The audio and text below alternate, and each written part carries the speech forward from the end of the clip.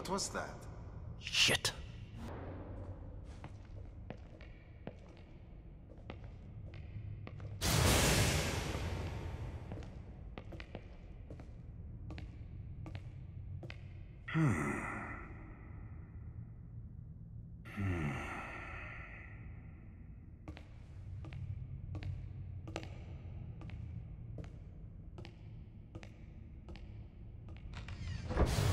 Who the hell was that?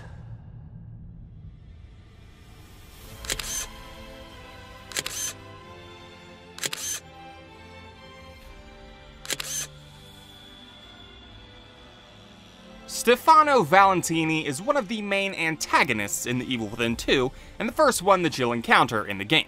In fact, he's the first enemy that you'll encounter, period, after Sebastian has been plugged into Stim, setting the mood for the player as they get up close and personal with some of his art.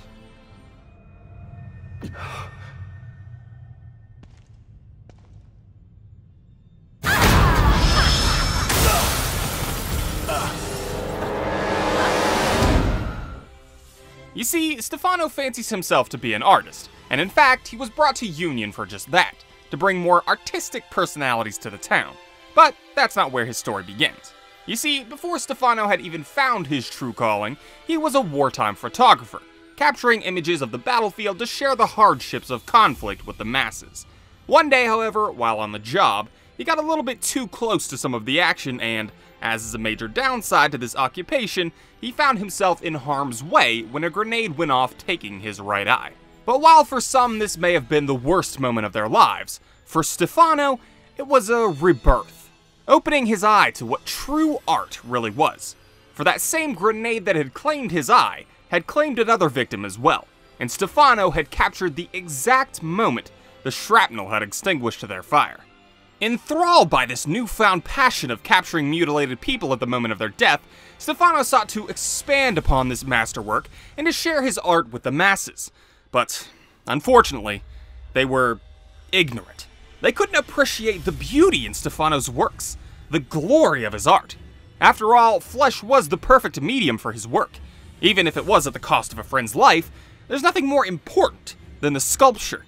So he sought refuge somewhere where he could express his art unhindered by the common rabble who wouldn't understand its beauty, eventually stumbling across Theodore Wallace's Muse Center, which touted the phrase, "Create a better reality." The reality that you want, not the one that they want for you. Intrigued by the concept of complete freedom to pursue his art, Stefano took the center's spiritual acuity test and attained the role of Truth Seeker, and as a result of his application to the group, was also selected by Mobius to take part in their new STEM project.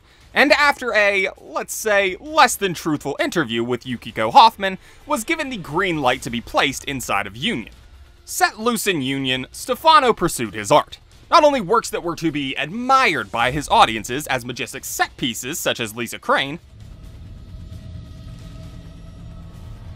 but also living, breathing art. Art that will chew you up and rip you in half if you spend too much time soaking in all of its glory. With arguably his three most impressive works being the camera-toting beauty Obscura, Meet my beautiful Obscura. the wondrous human amalgamation known as the Guardian,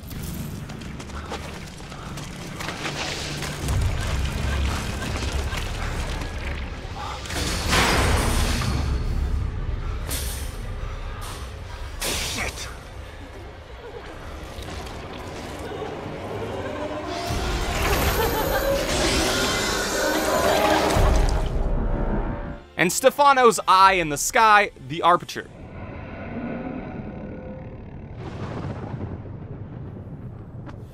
And as his skills as an artist began to grow, so too did his fanbase. While Stefano was in Union, he was approached by a man named Theodore Wallace, leader of the Muse Center, who offered Stefano a deal.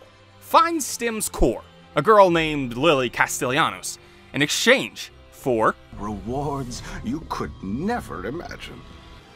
Stefano was intrigued and accepted the offer. He searched for the girl all around town, eventually cornering her in the warehouse before taking her back to the theater. But a nuisance had been on his tail. The girl's father, Sebastian.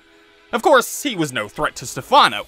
Even if he was a bit tougher than the other Philistines that Mobius had sent in, he still wasn't a true contender. So why not allow his fear to fester?